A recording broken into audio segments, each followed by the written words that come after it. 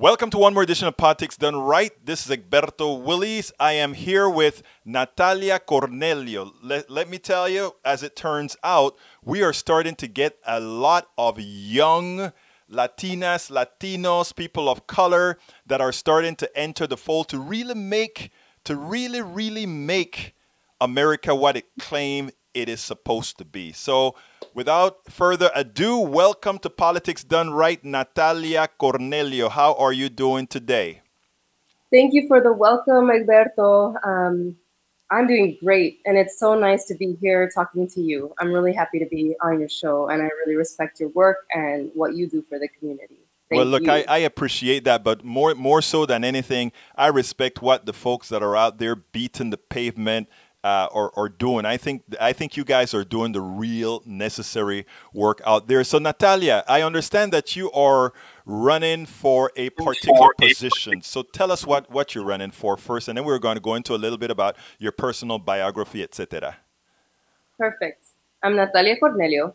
I'm running for the 351st District Court in Harris County, which is one of 22 felony courts that serves all of Harris County. Now, when people talk about district court, this is sort of a complicated thing, and your stuff it says you are the 351st district court. Are there that many courts around? In the state of Texas, yes. So the numbering is based on when it was created by the state of Texas. But in terms of all of the district courts serve all of the county. And then there are county courts, and they also serve all of the county. So anyone in Harris County can vote for me. Right. And I will serve all of Harris County. Any felony that comes through Harris County will go through one of the 22 courts. And they're numbered randomly. So there are 22 criminal district courts in Harris County, and they are the ones that handle the prosecution of criminal crimes.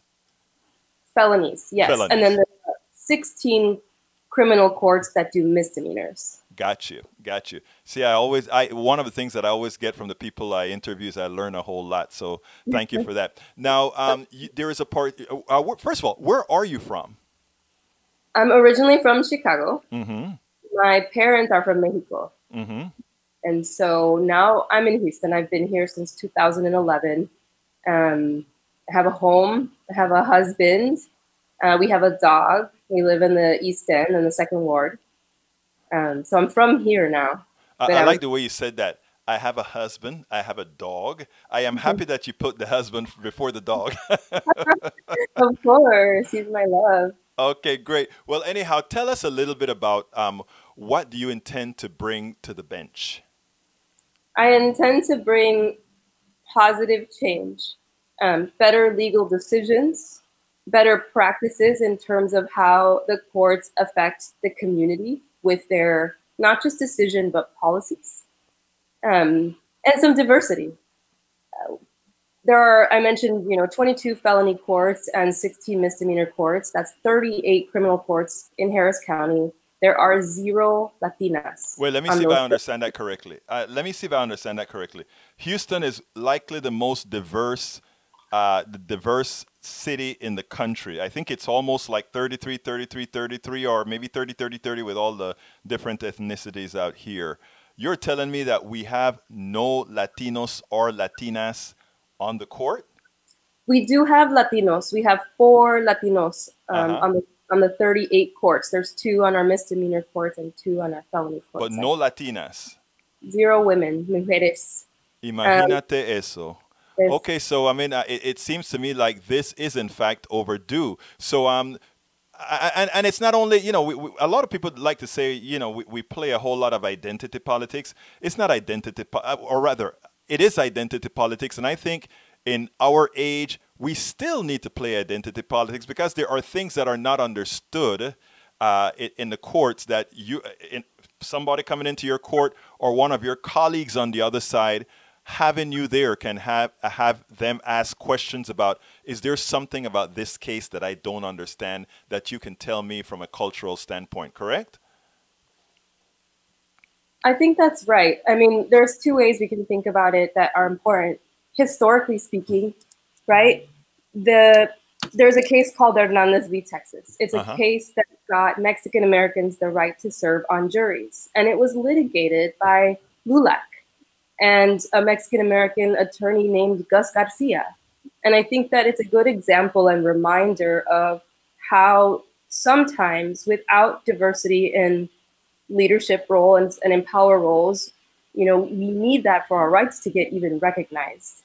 My own experience, and we could talk about this more, but my own experience as a lawyer has been to serve in part, I'm bilingual, the Latino community and the immigrant community. And I think one of the things that I bring besides bilingualism is an experience working with the immigrant community, and our criminal courts need to move ahead and forward on their practices insofar as immigrants, in terms of victims, witnesses, defendants. We need forward-thinking best practices to make sure that the rights of immigrants in our courts are accounted for. And I have that experience. I've used my career to serve that community and to speak to advise people in their own language and that on the courts. Yeah, tell us a little bit about that experience, because I think that is important for folks to know if they're going to be considering voting for you as that change advocate. I think it is necessary for them to understand that you're not coming in here just with a law degree, but you're coming in here with quite a bit more, with actual experience in working with people, right? That's right. So I was a federal public defender for years. And I represented people that could not afford their own lawyer. And the reason that I did that was to make sure that everybody had the best legal representation that anyone could get, even if they didn't have the money.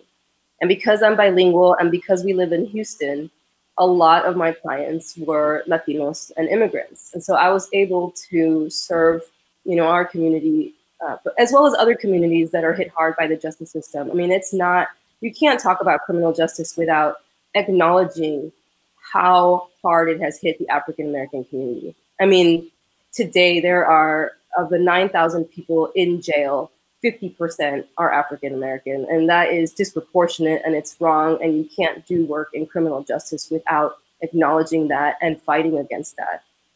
So I've served, of course, the African American community by being a public defender on the low-income community as well, but made room, like I said, bilingual, Latina. I was assigned to cases of people that spoke Spanish a lot and was able to proudly serve our people in that way. And then after years of being a public defender, I became the director of criminal justice reform at the Texas Civil Rights Project. So this was a civil rights lawyer and a director of a program. So we were able to define and decide what kinds of cases we wanted to litigate, civil rights cases.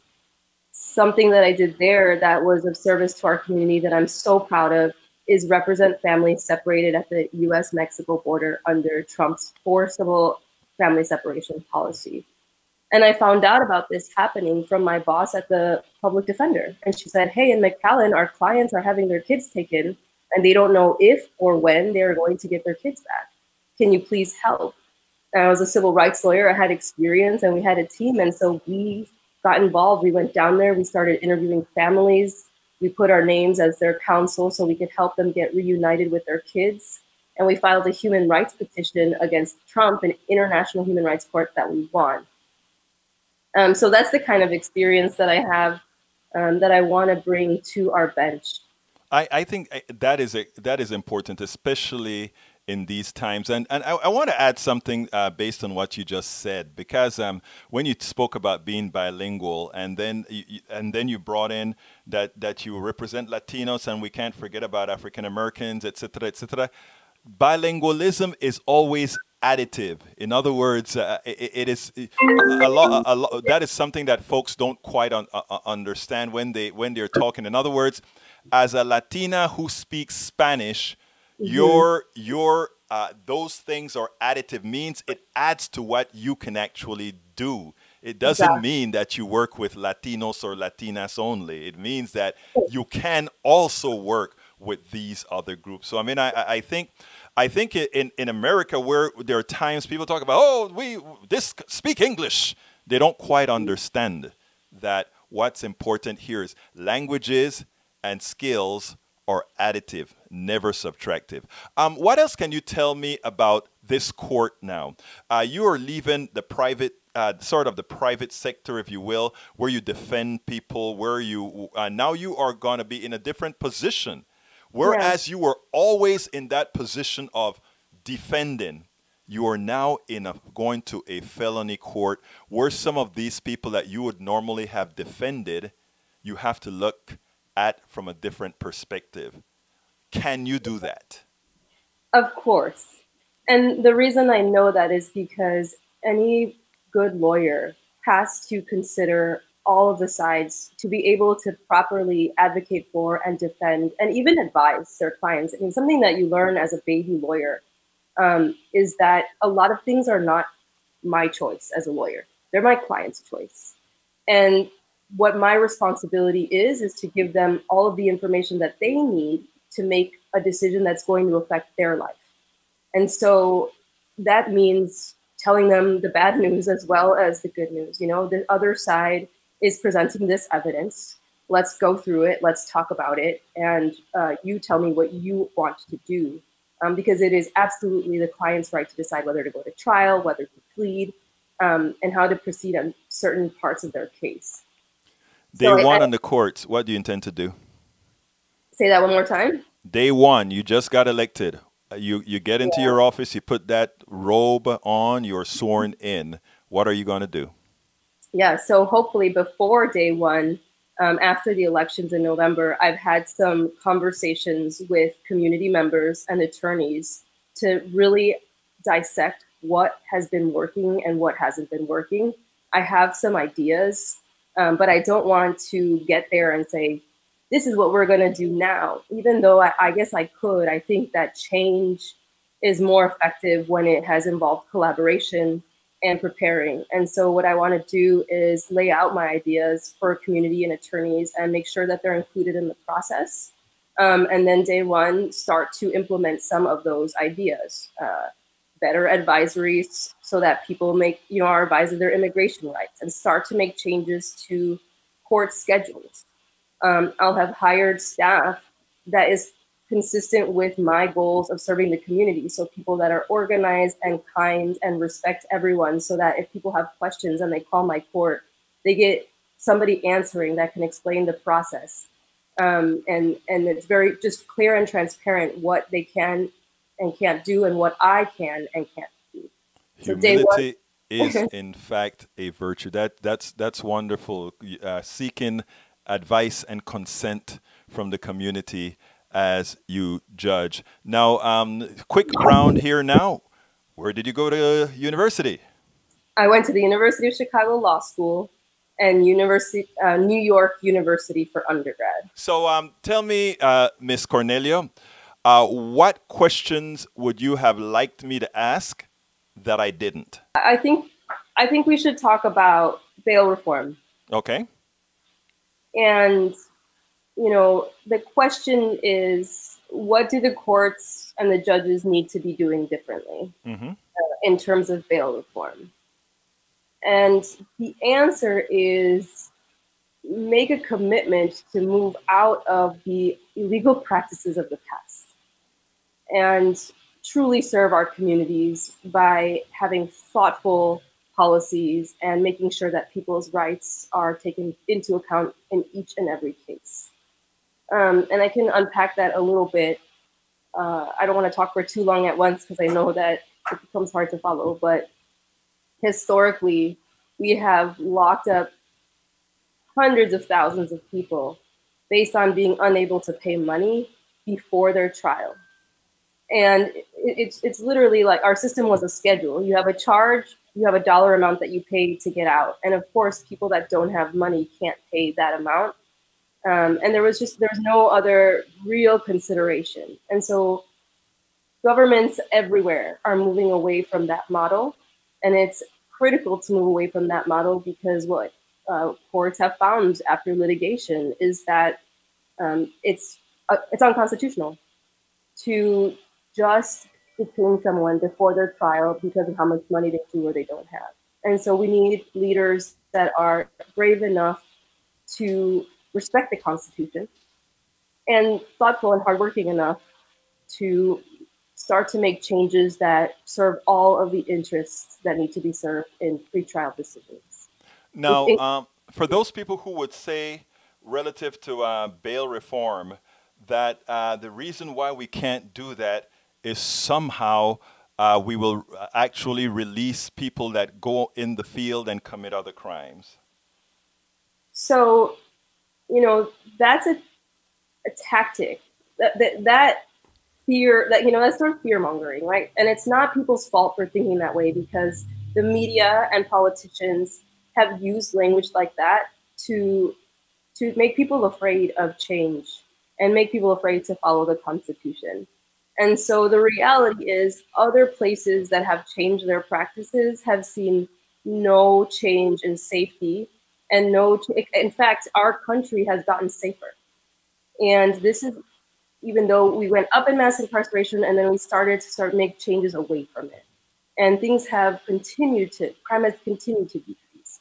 And all the places that make decisions based on conditions instead of money, or individual circumstances instead of money, are having very successful results, where people are showing up to court, people are not committing crimes, and the numbers are staying the same as they were before.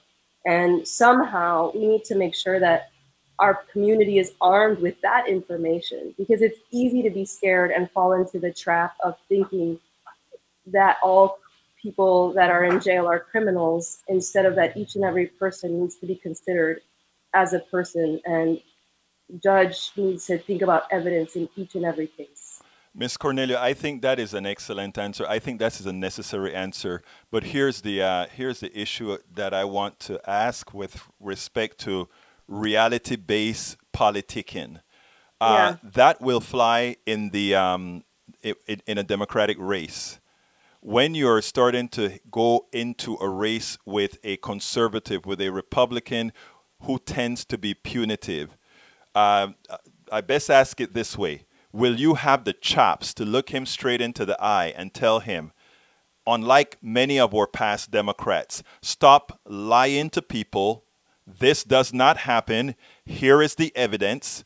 And what you are trying to do is you are trying to keep a racist, one based on economics that hurt not only black people, not only Latinos, not only Asians, but poor white people as well. I definitely will have the chops to stand up for what's lawful and what's constitutional, and call people out when they're trying to undermine the need to follow the law and the need to implement the best practices. I have to, audience matters, and how we talk to people matters. So I will probably not, I'm glad to have allies like you, and we all have our different styles of communicating, but yes, I think it's important to make sure that the community knows when they're being lied to and what the implications are. And our courts can't have unconstitutional practices, and they must have practices that are safe and that work. And we're on the same page on this, and the solution is bail reform and better practices. If those are the goals. And so let's talk about that. I have no doubt that you have the chops and that you will go out there and fight the necessary battle to make sure that we have an equitable criminal justice system. Natalia Cornelio, it's been my pleasure to speak to you. Before I end this, is there anything else you would like to tell the audience? No, más que me da mucho gusto tu trabajo, Egberto, y gracias por recibirme, invitarme, me da mucho gusto.